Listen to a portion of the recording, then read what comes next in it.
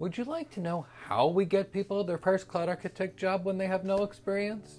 If so, this video is for you.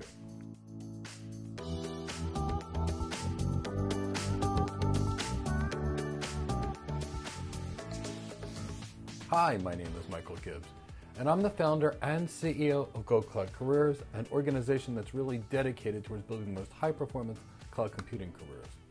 We specialize in helping people get their first cloud architect jobs and first cloud engineer jobs, as well as getting people promoted in technology. I've spent the last 2 decades helping people build their best technology careers, and it all started about 25 years ago. I'll tell you my story, and I'll tell you why we're so successful at getting people their first cloud architect job, and how you can get your first cloud architect job with the right training, even when you have no work experience. And I'll give you several examples as well. But for me, it all started about 25 years ago. See, I was practicing internal medicine. I was an internal medicine nurse practitioner, and I loved what I did. But I loved tech more. I loved it. And I wanted to work in tech, so I did what everybody did. I got a bunch of certifications, 6 of them in fact, and no one cared, because I had no degrees in tech or experience in tech. But I found a way. The first thing that I did is I called recruiters. I called 50 of them, in fact. And I asked them, what are the characteristics in the absolute perfect network engineer? And they told me. I built a list. And then I looked where I was compared to what the perfect engineer was and said, I'm not that. I filled in those gaps and immediately went on my first job and got hired as a senior network engineer, not even as a network engineer. Since then, I've never been on an interview that I can think of where I didn't get hired. And I've been helping people get their first tech job, and none of them needed to start at help desk or sysadmin roles. They all started at the job they desired. So here's the secret. You need to know exactly what the job is that you desire. Exactly that job. And you must put everything you have into achieving. In our Cloud Architect Career Development Program, it is laser focused. We give the students absolutely all the critical things they need and absolutely nothing else. So it's just what they need. And by doing this, we can maximize our students' focus to the skills that will make them succeed at this job and not anybody else's. So we train with perfect practice in our program. In our live classes, we do architect work. For example, we design architectures just like an architect would do. We have students designing architectures, presenting them back to us, selling them to us just like they would do in the real job. Our students demonstrate the executive communication skills, the writing skills, the negotiation skills, the business acumen, and of course the architecture skills. We train exactly the way we work. So it's a combination of perfect practice. It's the exact opposite of certifications, which are the name of a service and how to configure that service. They're like the icing on the cake. What we do is the actual cake. We train people for real life, the actual cake, and they get hired every time because they're very competent. When you focus on exactly your job skills in about 500 hours, which is our training program, you can get those skills that you need. But if you're busy spending your energy in a lot of different places, you become a jack of all trades, a master of none, and you won't have the skills for your career unless you've got years and years of experience. The first one is about developing competency. But competency is not enough when you have no experience. The second part of it is building your brand.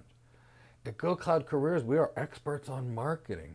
We have 3 MBAs on staff with marketing backgrounds and experience. We know how to build a company's brand, a corporate brand, a personal brand, and a professional brand. And we also know what is the perfect brand of the cloud architect versus what is the perfect brand of the cloud engineer. And we train our students. We teach them how to leverage LinkedIn and other social media platforms, and how to blog and how to write and how to promote themselves so they can build the perfect brand. Because when you've got a strong brand, you're more believable. So there's first competency and then it's brand. Now the next thing is, architects' main job is to design, present, and sell. And most people are focused on the tech, when the reality is our world is focused on transformation. And there is no digital transformation without sales and presentation skills. So let's talk about sales. First, when you want to get a job and you have no experience like a cloud architect job, you got to sell the manager that you're it. So you need to be really good at sales, really persuasive to the hiring manager to show that when you have no experience, that you're competent because you've had the right training and the right practice and you're ready to do the job. You've got to sell yourself into it. So you need your strong brand your sales skills, and of course your competence. Next, you need to present yourself well. And on a cloud architect interview, you will have to deliver a presentation as a general rule. Part of that presentation is against sales. So you need to have excellent presentation skills. And I want you to think about this. On a job interview, how do they know if you're competent? You know, for cloud architects, we don't touch the technology. We design it, present it, and sell it. So there's no hands-on coding test for us. It's how we explain the technology. So your presentation skills are not only necessary to explain the technology on your interview, but you will have to deliver a presentation on most cloud architect interviews or solution architect interviews. So we train those presentation skills. Now, when you give a presentation, you can command the room, or you can just give a presentation. I'll give you an example. BGP is a path vector routing protocol that uses TCP port 179. I talked, right? But we all fell asleep. Now, if I had a little executive presence and I could bring that to life, I'll be taken more seriously. Now, with executive presence, BGP is a path vector routing protocol that's used for interdomain routing. See, it feels different. So we have to train our students on executive presence. Executive presence shows the leader and makes our students much more believable. Now next, we train our students in emotional intelligence. Why do we do this? Well, for a couple reasons. If I told you that statistically speaking, emotional intelligence is the best predictor of your long-term career success, that's one of the reasons I do it. I could also tell you that emotional intelligence has a strong correlation with much higher salaries. I could also tell you that there's a strong statistical calculation that when people have much more emotional intelligence, they're more likely to get hired or promoted.